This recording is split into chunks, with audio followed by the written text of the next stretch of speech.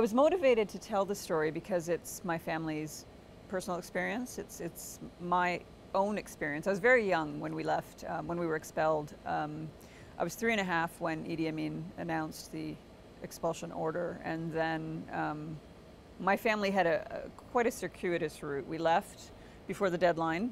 There was a 3-month deadline during which all South Asians had to leave, and so we did leave at that point, but we made our way back to Kampala for some time, and then we lived in Kenya for a bit. So there were about 3 years of my life that were in movement, and it was confusing on a logistical level for me as a child, and then growing up, even though I had quite a stable growing up after that when we settled in Canada.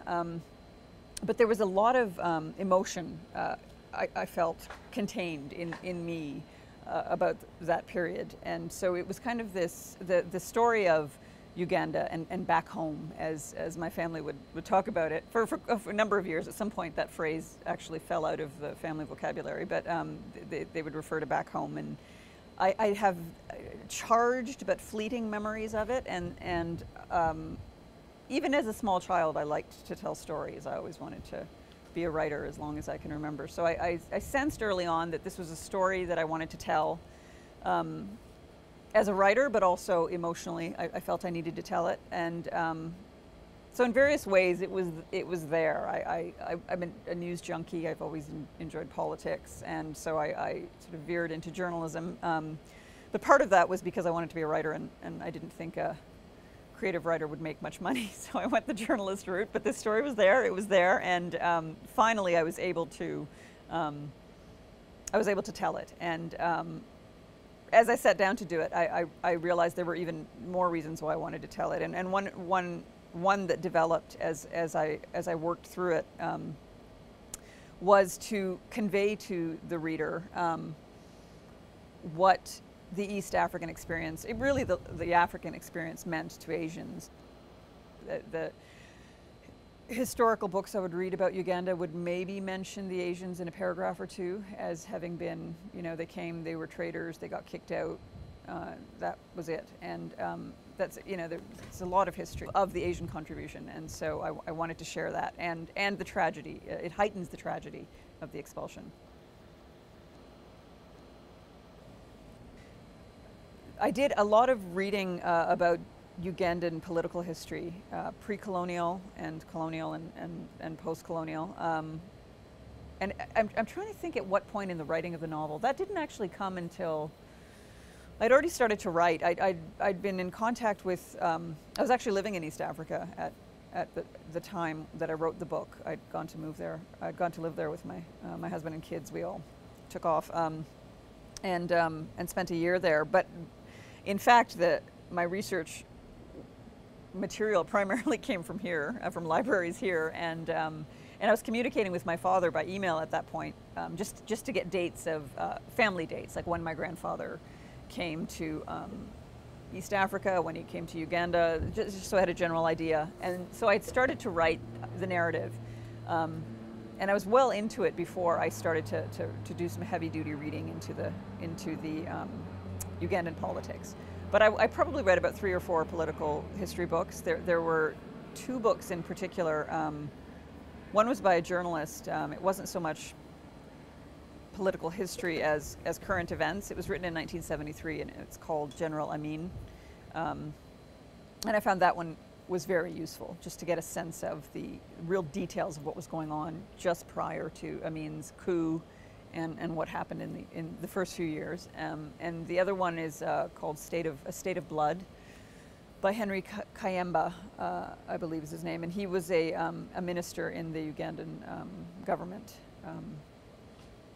prior to Amin's coup. And so he had some insider information. And also in the early years of Amin's time, he was in government. So so that was my formal research. And then when I was actually largely finished the manuscript, I was back home in Canada. I did microfiche research, and I used mostly Globe and Mail articles that just depicted how Canada was reacting to what was going on in Uganda.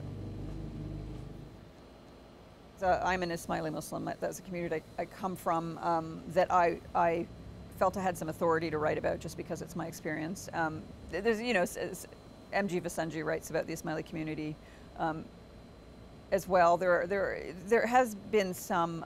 There are other novelists in Canada who have written stories that involve the community. I told it because that was my personal story, and also from a Canadian perspective, the majority of Asians that came from Uganda were Ismailis. Not all, but the majority was, and so it felt more Canadian to me. So that's largely why I focused on Ismailis.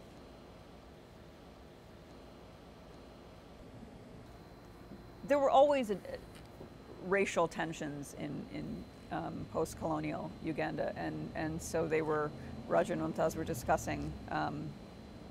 They were discussing this racial tension, and Raju's response to Mumtaz was, if you live somewhere and you honor the place and you honor the people living there, it's home.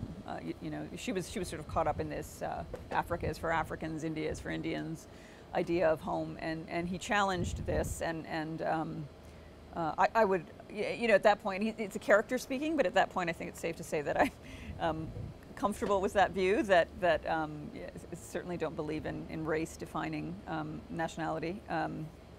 So as far as the Ismaili community in Canada, I would say in Canada and in Uganda, anywhere, Ismailis have, I think, the benefit of, and I see it as a benefit, of not having ever been in the majority anywhere in a country on earth. So they don't have this, they're not looking longingly back to some promised land, to some sense of home elsewhere. They're continually open wherever they live to make that place their home. And I think, you know, this has meant persecution in Ismaili history, but it's also meant really an incredible ability to adapt and willingness to adapt. And so I think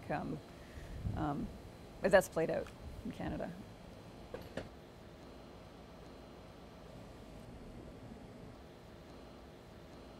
The overall arc of the story, right from the beginning, right from when Raju leaves Gujarat, follows my family's experience. My grandfather left his hometown in the early 1920s, as Raju does, settled in Uganda, and spent about half a century there, and then were expelled. And then the family largely ended up in my family, my immediate family, ended up in Kitchener, Ontario.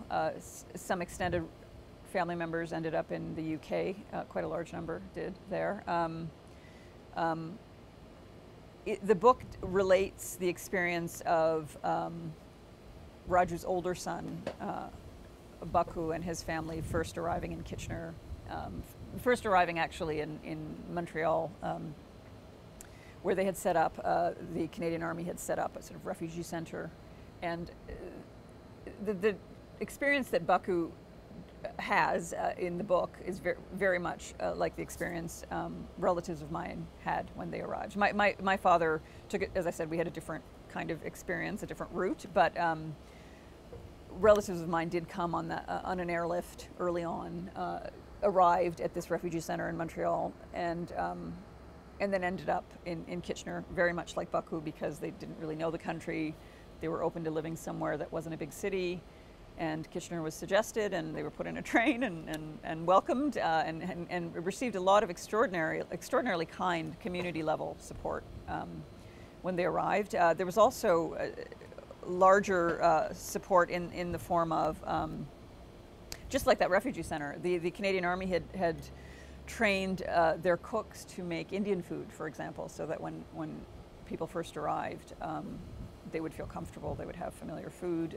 And in fact, the setup in Kampala that was processing Ugandan Asians was remarkably organized, and more importantly, the energy behind it from the Canadian officials was welcoming.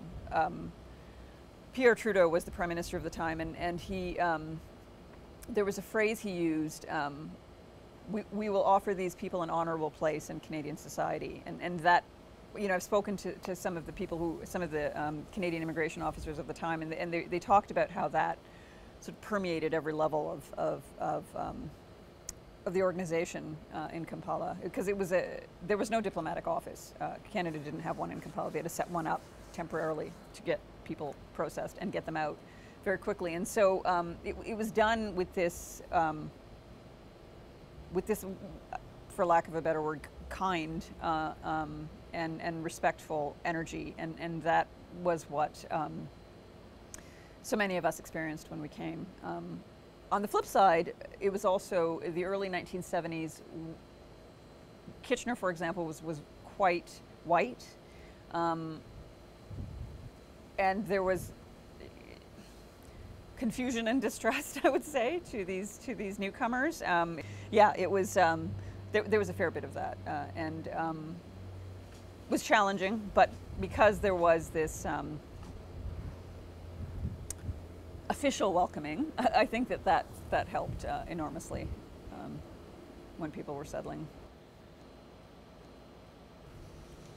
I tend to think of it, and I'm thinking of it in abstract terms, not sort of politically. I think of it as an openness and an absence of fear, or at least smaller levels of fear of the other, and so recognizing that it's actually a privilege to have many cultures nearby. Just being open and seeing that those who are different have something to offer you, to see that somebody unlike me has something to teach me, I think. And I think that generally speaking, Canadians do have an openness, you know, just because we've all, with the exception of the Indigenous population, we've all come from somewhere else, and so we would presumably be sympathetic to people in the same situation. I guess I don't differentiate it, the Canadian as distinct from other citizens of the world, which is something that I think the novel gets at, and which is why I called it "Where the Air is Sweet." There's not sort of one place where that's the case. You're sort of open to maybe the air is sweet somewhere else for you right now. So yeah, so I'm kind of reluctant to think of nationalism, Canadianism in that way, which is why I'm struggling with this question. But yeah, I would say it's more of just human qualities of being open and welcoming and trusting.